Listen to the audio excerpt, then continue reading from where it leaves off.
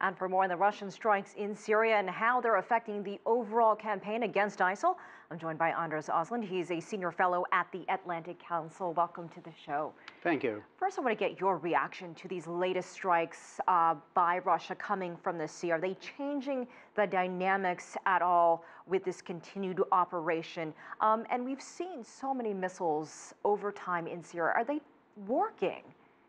Well, I think that what President Putin really wants to do in Syria is to surprise the West, and he also wants to make a strong impression to his domestic audience. There is an old Russian saying that what we need is a small victorious war. The war in eastern Ukraine turned out to be big and not very victorious, and now in order to cover up and partly withdraw from that, the Kremlin wants to do something else. And of course, it was a new show today with these cruise missiles from the Caspian Sea. Nobody had particularly discussed that opportunity before. So why not surprise the West again?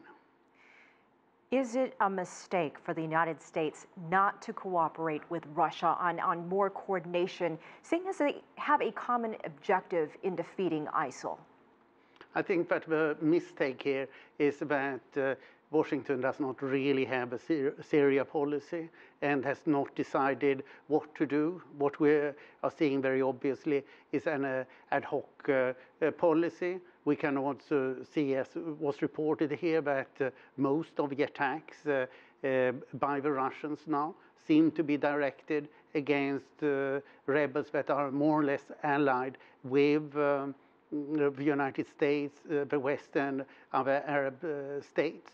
So President Putin takes the opportunity to get an alliance with Iran and possibly also Iraq, while the West, by and large, does not know what it's doing, and Russia does not seem to be particularly interested in fighting ISIL.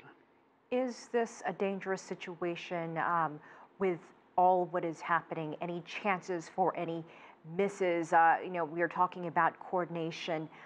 Could Russia and or the West inadvertently hit each other?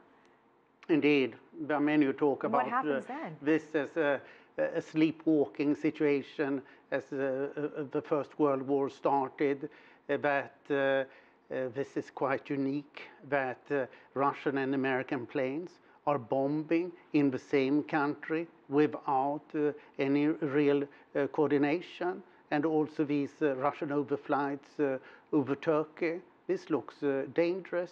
We are worried that there will be some accident, but I also think that it's likely to be intentional, as Secretary General of NATO Jens Stoltenberg said yesterday, because I think the Russian objective is to force the West into some kind of negotiation. How do you see this playing out? First of all, I think it's very dangerous for the reasons you mentioned. Some accident can happen. My guess is that President Putin's objective is withdraw quietly from Ukraine, make Russians in particular forget about Ukraine, get a negotiation with the West about Syria, with a great hope that is unlikely to be fulfilled, that the West will ease the sanctions against Russia, and present himself as a victorious leader at home, and hopefully withdraw rather early. But wars tend to last longer than intended. Yes or no, will this lead to a political solution in Syria? I don't think so. All right, Aslund, thank you so much for your insight and perspective. We appreciate it. Thank you.